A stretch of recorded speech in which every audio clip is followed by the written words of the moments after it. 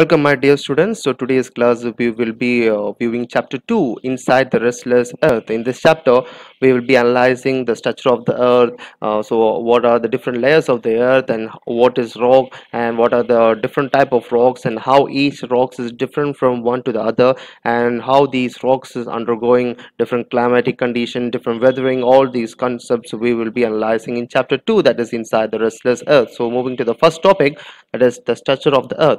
If you see the structure of the earth is divided into three layers. The first layer is considered to be the crust. Crust means it is considered to be the outer layer of the earth. So as you see, this part, that is the outer layer of the earth, is considered to be the crust, whereas the crust is having crust can be divided into two. One is continental crust and oceanic crust. You have seen more detailedly continental crust and oceanic crust in chapter 1, and now the second layer is the mantle. Mantle is the second layer, so you will be able to see mantle over this portion. And mantle is of two type: upper mantle and lower mantle. Upper mantle is the line you will be able to see over here. That is here, this portion it can be considered to be the upper mantle. That is topmost of the topmost of here. You'll be able to see the mantle, and lower mantle you will be able to see this portion. This portion is considered to be the lower mantle.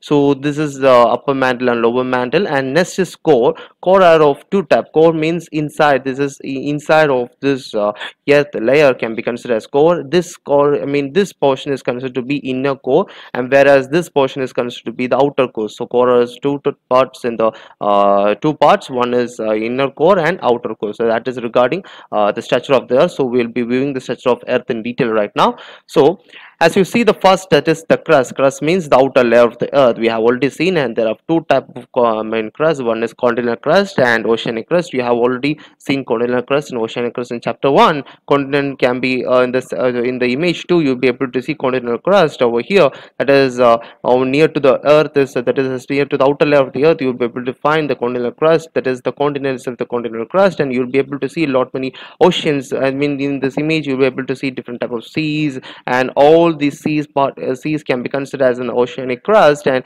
whereas these continent means the land or surface, everything can be considered as a continental crust. So oceanic means it consists of seas or oceans. So all these seas and oceans include the oceanic crust, and whereas the land considered as an continental crust. And mantle is considered to be of two. One is lithosphere. Lithosphere means it is outside portion, that is the crust together with the hard a part of mantle is considered, that is hard part of the mantle, that is outside portion, is considered to be lithosphere, whereas asthenosphere means the inside portion. This inside portion is considered to be asthenosphere, that is below the lithosphere. Lithosphere line lies here, and below the lithosphere line it is considered to be asthenosphere. So that is the inside portion. So much pressure heat rocks and it flows a liquid. So the lithosphere, this outside portion is the crust together with the hard part of the mantle. This is the hard part. This is the lithosphere is the hard part of the mantle, whereas if you go to asthenosphere, it is a kind of a liquid that flows like a heat that flows like a liquid, and so it is hard. And this is the if you go to inside, it is like a liquid form. So that is regarding the mantle. And you have already seen both the inner core and outer core too in this the structure of the earth. So this is regarding a small idea of what the structure of the earth and small explanation of the structure of the earth.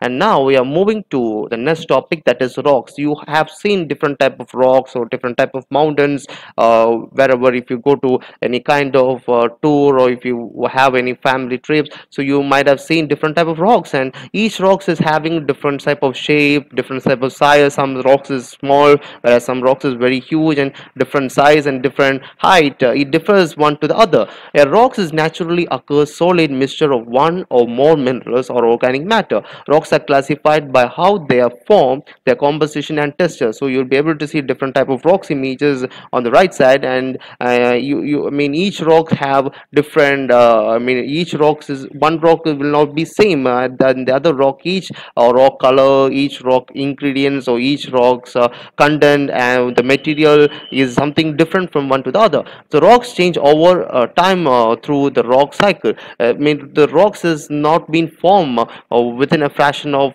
let's say about a kind of century, within a fraction of years. It takes a lot many millions of billions of years to form as a rock. And we will be studying a different type of rocks. Majorly in this chapter we will be studying three type of rocks based on their how the manner of formation, how they are formed. The first rock we'll be viewing is igneous rock, the second rock is sedimentary rocks, and third we will be viewing metamorphic rocks. So these are the rocks, different type of rocks we will be viewing in this chapter. So moving to the first rock, that is igneous rock. So igneous rock, you can see the image on the right screen. Igneous rocks are formed from the cooling and solidification of magma. You can see a magma over here in this image. So igneous form is rock by cooling, from the cooling of and the solidification of magma at high pressure. So in this igneous rock, a high pressure is being formed, as a solidification of magma. And due to this high pressure, the magma comes deeper into the earth, and igneous form is rock. Igneous form is also called as primary rock. Due to this magma's high temperature and solidification, there's igneous rocks is being formed. And igneous rock is out of two type. One is intrusive rocks, and the second is extrusive rocks. So we are going to see the two dimension of igneous rock, that is intrusive rocks and extrusive rock. So what do you mean by intrusive rock, and what do you mean by extrusive rock? We are going to have a wide analysis of both the rocks. Intrusive rocks means when the magma, we have already seen what is magma. You will be able to see now on the screen. When the magma, okay, when the magma cool down and solidification before reaching outer surface of the earth, it forms intrinsic rock. So when this magma, when it cools and when it form outer surface, you can see the outer surface over here. So the outer surface of the earth, so it forms intensity rocks. And from this intensity rocks, the remains below the earth surface remains surrounded by all pre-existing rocks. The intensity rocks cooling, in intensity rocks cools slowly over 100 and 1,000 years and develop large crystals. And these crystal, these type of crystal means that these are of cross tested rock. The best examples are granite, gabbro, then diorite, periodite, etc. are the best example. And so you can see large crystals on these rocks. So if you see more close to these rocks, you'll be able to find large crystals around these rocks. So this is about intrusive rocks. Whereas if you move to the extrusive rocks, when the magma reaches the surface of the earth, so intrusive rocks is the outer surface of the earth, but whereas extrusive rocks is when it reaches the surface of the earth and cools down its solidification from extrusive rocks, when the magma comes out of volcano, it's known as lava. So this lava cools very quickly, so the crystals are very small. So you can be able to see, as in the example of basalt, you'll be able to see over in the extrusive rock the crystals are very small, whereas in intensity rock the crystals are very huge and large. And this is a small differences about the intensity and extensive rock of igneous rock, rock of two dimension, that is intensive and extensive rocks.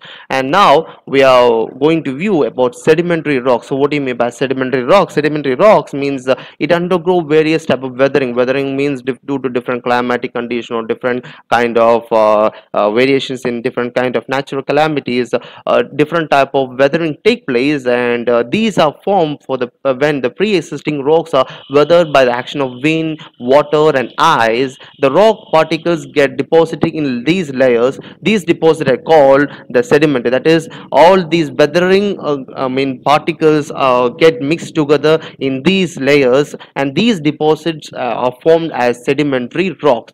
The scattered piece of the remains formed will be deposited in the lower regions of the layer. That is, you can be able to see different layers on the screen of sedimentary rocks. Different layers are on the screen, and each layers is of different particles, such as let's say about weathered, due to weathering, different action of wind, water, ice and rock particles. All these deposit layer get mixed and scattered to different pieces and get deposited, and these are considered to be the sedimentary rocks. And these materials are gradually transformed into rocks. As sedimentary rocks are formed in layers, they are also known as stratified rocks. And many sedimentary rocks have organic sediments which have compacted to form coal or petroleum or natural gas within the layers. So within the layers, we are able to get different type of coal, petroleum, and natural gas within these layers. And sedimentary rocks also holds fossils of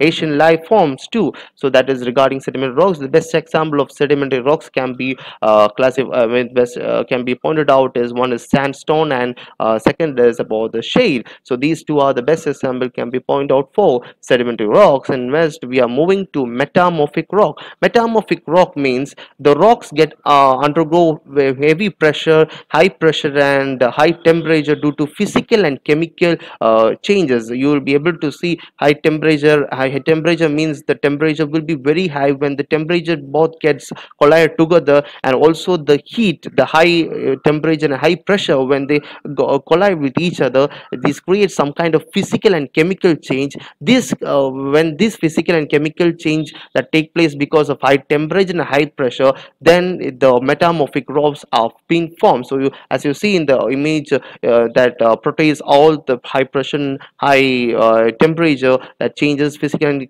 chemical reaction. So that is how metamorphic rocks is being formed. And the best example of metamorphic rocks can be may point out is one is marble and second is slate. These are some of the metamorphic rocks, that is slate, cotel, marble, and gneiss. So these are the rocks, and these are the different type of metamorphic rock, and how these metamorphic rock formation is done in various stages is been screen. Is been explained in the screen. The next topic we are going to study is the rock cycle. The rocks on the Earth's surface are constantly changing from one to the other. Each rock is different from one rock to the other rock. And if you see these rock, it take a process for processing a rock. It takes about millions of years.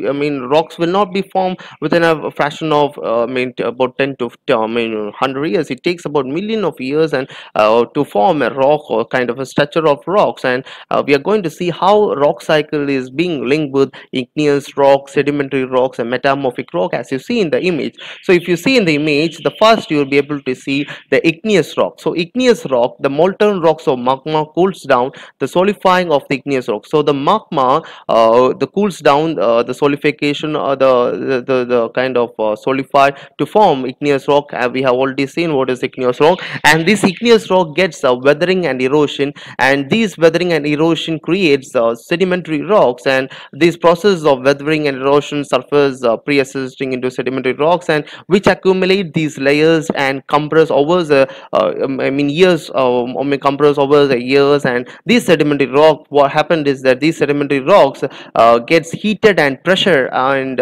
these some of the heat, since heat and pressure is going on, these changes in the igneous and sedimentary rocks leads to metamorphic rocks in the deep of the crust. And the deep of the crust. And again, what happened is that after a period of time, the mountain or the building process bring out the rocks or depth in the rocks surface.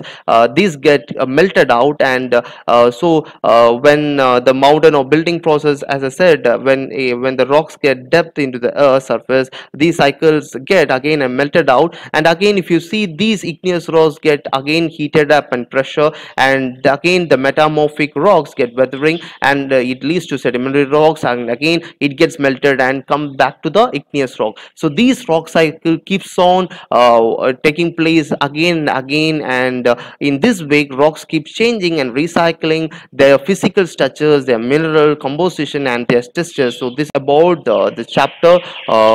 So that is how the explanation of the restless on the earth. And we have seen how the structure of the earth has been, and what are the different layers of each structure of the earth, and what is rock, and what are the different type of rock: igneous rock, sedimentary rocks, and metamorphic rocks, and what each rocks differ, and how each rock go through different kind of weathering or different type of climatic condition, and what is rock cycle, and how these three rocks is interlinked in rock cycle. So that is all about this chapter. I hope you understood the lesson. Thank you, my dear students.